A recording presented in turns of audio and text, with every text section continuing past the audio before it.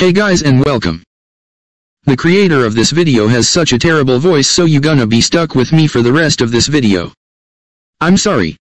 To start, I'm just gonna go in and tell you the whole story. So, one day I needed to organize my pretty messy movies folder. And it was so boring to go over one movie at a time and put it in a folder and then change its name. And even if I did that manually, there was still something missing. So I decided to create an application to help me organize my movies folder. And I did. And now I wanted to share it with you, so in this video I'm gonna show you how I use this application to organize my movies files and folders in Windows. To begin, you should download the application and install it in any place you want. The download link should be available in the description below. After you finish installing the application, you can choose any movie folder and right-click on it. You should now see a menu called Movies Organizer. In it there should be 4 options. Just to show you what this application basically do, we can choose the third option, which is Update Movie Poster Console Mode. If we did, a black screen should come up. And now we have to wait until the program finished gathering the movie details. If the program finished successfully, we should see a message saying, press any key to continue. And nothing else. If the program failed to identify the movie, or failed for any other reason, we should see a much longer message. Now the application finished successfully, as you can see. And a bunch of stuff happened to our folder. First thing you will notice is that the icon of the folder has changed to be the poster image of the movie. Second thing is the folder name changed to be just the movie name followed by the movie year. Also, if we were to open the Details pane in Windows by going to View, then Details pane, we can see a bunch of other stuff. Like the title, which is the movie name, the year, the director, the genre or genres, the rating based upon Metacritic's rating, or IMDb rating, the language or languages, and at the end, comments. In the comments we will find the plot of the movie written. We can also hover over the movie and a little box will appear. In it, we should also see the main plot of our movie, as you can see here. The last option, which is Update Movie Poster Silent Mode, does the exact same thing as the console mode option, except that the silent one does it in the background with no black screens at all. And you might wonder, why did I ended up adding this option? The reason why is that we can choose multiple files or folders at once. And if we were to do this with the console mode option, we would end up with a lot of black screens. One for each file or folder. And it would be a pain in the ass to have to close each and every one of them individually after they finish doing what they are doing. So, instead we, or rather you, should use the silent mode. The silent mode will do all this in the background. And will close itself when it finishes.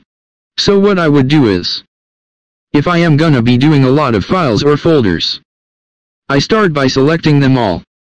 And you can select up to 15 movies at once. And run them in silent mode. And wait until it finishes.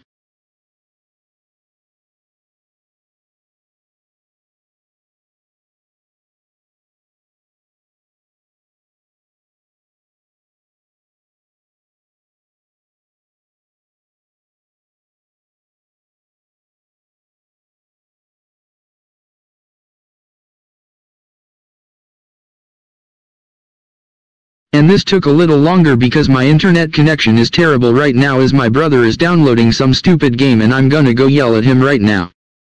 See ya in a bit. Okay.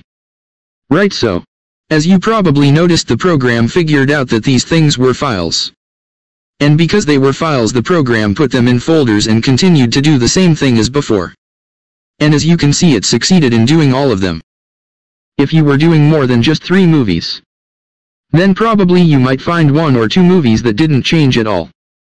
For me to see what's up with these movies, I run them in console mode and look up the error message if any appeared.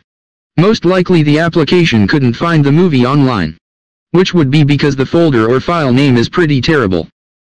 And it couldn't extract the movie name and year from it. Or maybe there was no internet connection or something. So what I would do is to try and change the name of the file or folder to be something generic, like for example, Cold War. Or Cold War 2018. And it should now work. But if it didn't, it's probably due to other reasons. You can read the error message and try to figure out what to do. Or watch my other video where I go by number of these errors and show you how to solve them. The link to that video should also be available in the description below. Now say after you updated one of the movies, you wanted to change something in its details. Like for instance, you wanted to change the rating of the movie, A Star is Born, from 4 stars to 1 star because it's such a terrible movie. Sadly, you cannot do it from the details pane. That would give you an error.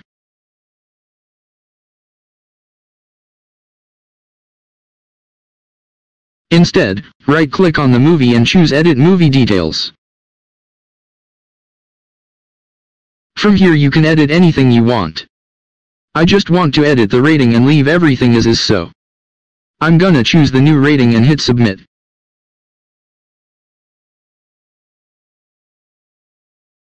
And it says that everything worked just fine, so I'm gonna close this from here, and now we should see that it indeed changed to 1 star. In the same way, the first option, Add Custom Poster, does exactly what it says. Let's try it out.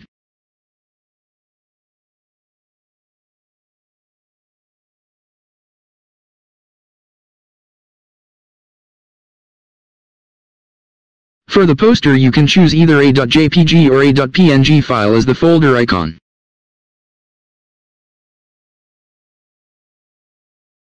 So I'm gonna choose a picture now. I'm gonna choose this and hit OK. If it's successfully completed, you will see this updated successfully message, but you might not see the effect immediately. But believe me, it did change successfully. No way you gonna see the updated successfully message unless it did change successfully, so what's going on? Again, sadly Windows takes some time to catch up with these changes that happens to your folder.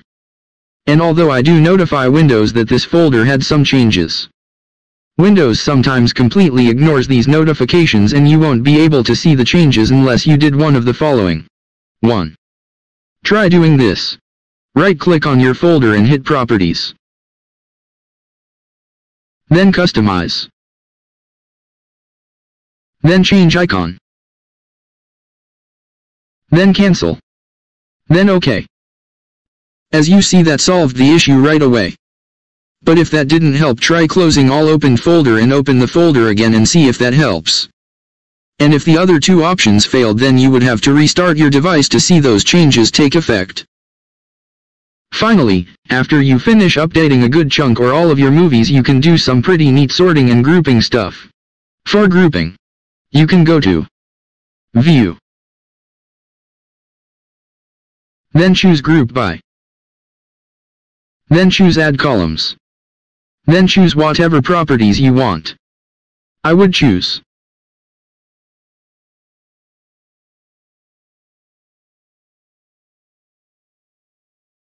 Director, Year, Genre, Rating, and Tags.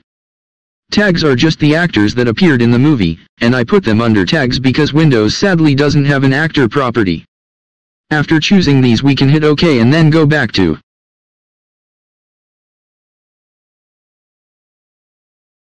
View, Group By, and choose whatever we want. So if I wanted to see the action or adventure or like animation movies that I have in my movies folder, I can choose Group By, Genre. And now I can see these movies grouped together. Feel free to go over them one by one and see what they do.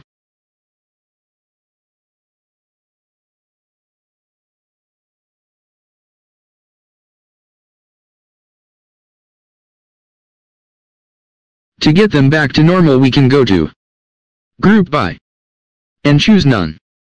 Now they are back to normal. We can also sort our movies by a certain property, descending or ascending. by going to View, Start by. And I'm gonna leave this part for you to get the hang of it. And that's it. If you wanted to see this application grow more, you can support me at Buy Me a Coffee. The link should be available below.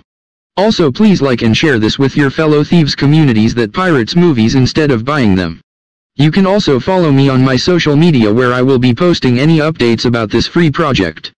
And you can see a bunch of other mediocre stuff that I do.